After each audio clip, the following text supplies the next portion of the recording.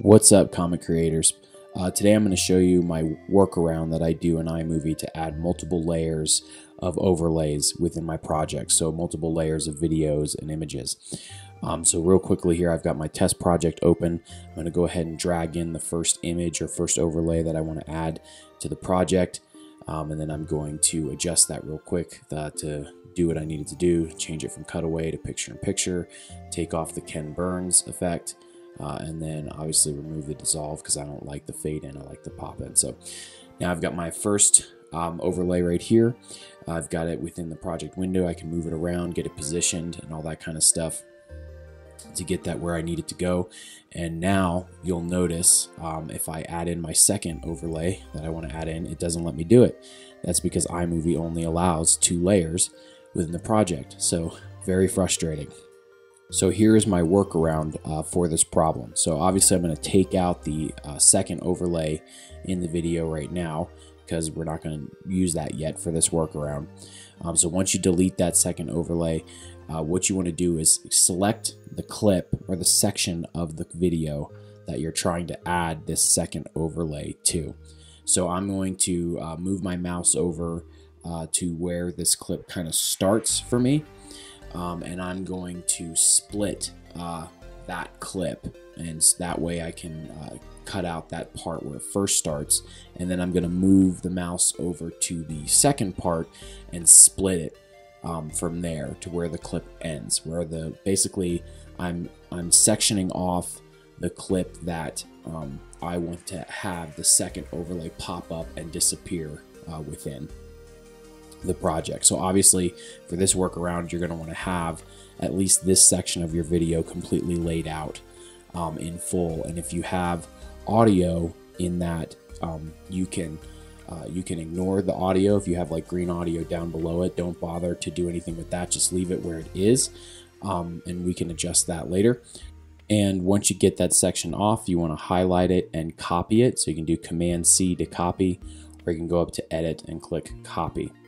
So once you have that section copied with the first layer, you want to get back out of your project, create a new project, and then click Command V. Well, click Command V or paste, and that's going to paste that section with that first layer of overlay in it right there. And then from this point, you're just going to export it. You export it to wherever you export your projects, to your desktop, whatever. You can rename it so you can find it easier. I think I might just call this one like Clip 1. Because that's like the easiest thing to do right now. I'm not feeling creative. So Clip 1, click Next, and then export the project completely. And I'll just throw this into my desktop. Okay, so once that project has been exported, you're going to go ahead and exit out of this second project and go back into your original project that you were working in. So I'm going to go into my test project here, and you'll see I've got the original clip there. I'm going to go ahead and import the new clip that I made, Clip 1. So I'm importing that into the new project, and then I'm going to drag that over the space where the original clip was, and then I'll delete the original clip. And so now this new clip fits in perfectly. You're not even going to be able to tell that it's split, and it has the overlay 1 already in it, and now I can drag the secondary overlay over it and adjust that as needed. And take off the Ken Burns and all that kind of stuff and turn it to picture-picture and take out the dissolve. So now I have 2 layers of overlays within my project that I can work with and adjust as needed. So essentially, if you're wanting to add 3, 4, 5, 6 layers of overlays to your project, you would rinse and repeat this process over and over again. So you would do this for the first layer, get it all set up to what you needed to do, take it to your next, take it to a new project, export it.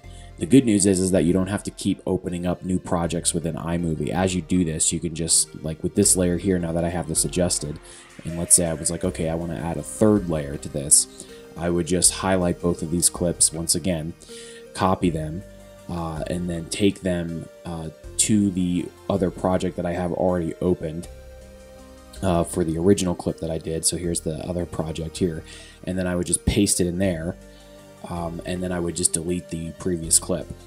So now that other clip's deleted, and then I would just go ahead and export this and add on the new export it, put it back into the original project, and then add on the third layer that I'm trying to do.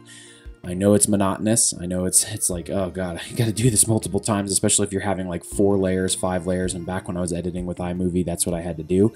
But great image, by the way, that I get to freeze my face on there. Fantastic. But it still works, and it gets the job done for what you're trying to do without having to buy into one of those more expensive editing software platforms and having to like relearn everything you've learned in iMovie right now. Guys, I hope you found this video helpful. Please like, share, and subscribe. It really helps the algorithm, really helps the channel. And let me know if you have any questions in the comments below, and I will see you guys later.